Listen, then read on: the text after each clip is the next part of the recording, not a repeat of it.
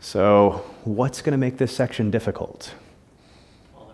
All the right-hand rules. Definitely puts a challenge in there. What else is going to make this section difficult?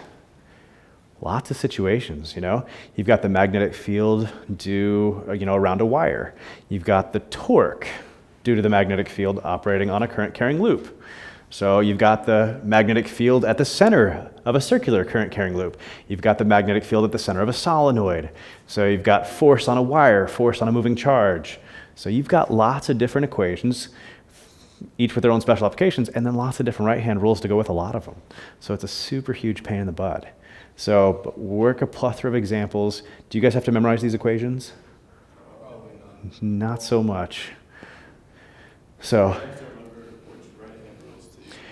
that's the problem. So you don't have to memorize the equations, but you do have to know which right-hand rule goes with which.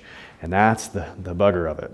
So, finding the right equation, and again, you should at least have some idea that, okay, what's it take for, something to feel a magnetic force? Well, charge and velocity, which explains why a current-carrying wire also feels a force and stuff like that. But after you feel those two forces, everything else in the chapter is really about the magnetic field generated by this or that. Cool.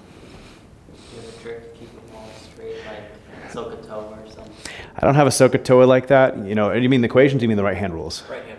The right-hand rules, I don't. But if you notice, we kept the right-hand rules pretty uniform with fingers and magnetic field, thumb with velocity of the charge or current, direction of current, which would be the velocity of the charge. And so we kept it pretty consistent with that right up until the end here, where here, when you have a circular loop, then your fingers go with the current. And again, this is not a circular loop, but it's a bunch of circular loops, and same thing. Cool. And those would be the two big exceptions. Cool. And sometimes we don't even show you a right-hand rule for these.